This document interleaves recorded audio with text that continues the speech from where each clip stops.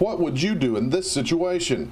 Your vehicle comes in contact with power lines with you and your kids in the car.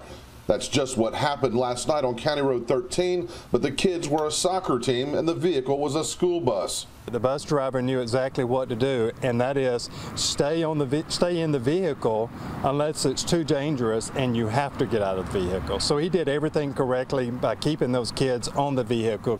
When the SUV hit the utility pole, live power lines were knocked down and the bus drove into them. Baldwin EMC has a training program called Live Wire that simulates issues people encounter with power lines.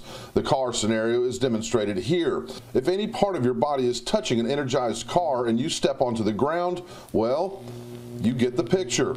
There are 3 things to remember if you find yourself in this situation. First, call 911. Second, stay in the vehicle until power or emergency crews arrive and give you the go-ahead. And third, a last resort. If you have to get out of the vehicle for any reason, cross your arms, keep them close to your chest, put your feet together, and jump as far away from the vehicle as you can, and then shuttle yourself together, keeping your feet together away from the vehicle.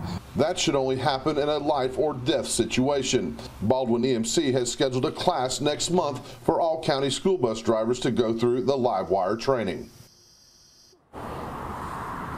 There are many other scenarios that could bring you in contact with live power lines. There's one very important thing to remember in any of those situations. Always assume that that line is live, back away, and call for assistance. Reporting live in Baldwin County, Hal Sherrick, Fox 10 News.